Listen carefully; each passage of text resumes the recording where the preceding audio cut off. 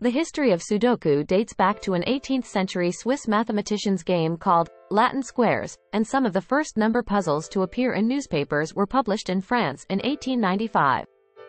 The modern Sudoku only began to gain widespread popularity in 1986 when it was published by the Japanese puzzle company Nikoli under the name Sudoku, meaning single number. Sudoku rule number 1.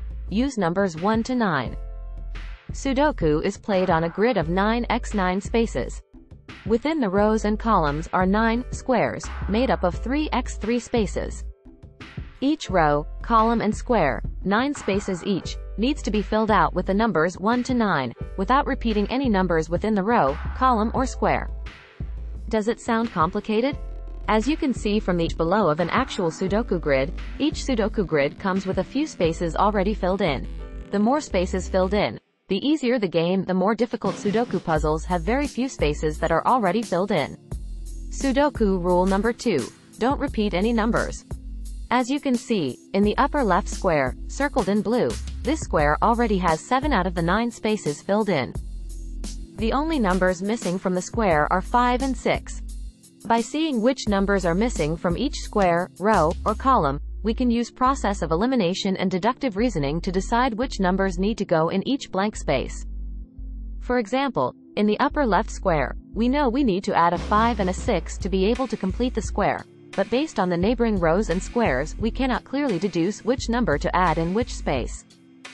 This means that we should ignore the upper left square for now, and try to fill in spaces in some other areas of the grid instead. Sudoku rule number 3. Don't guess.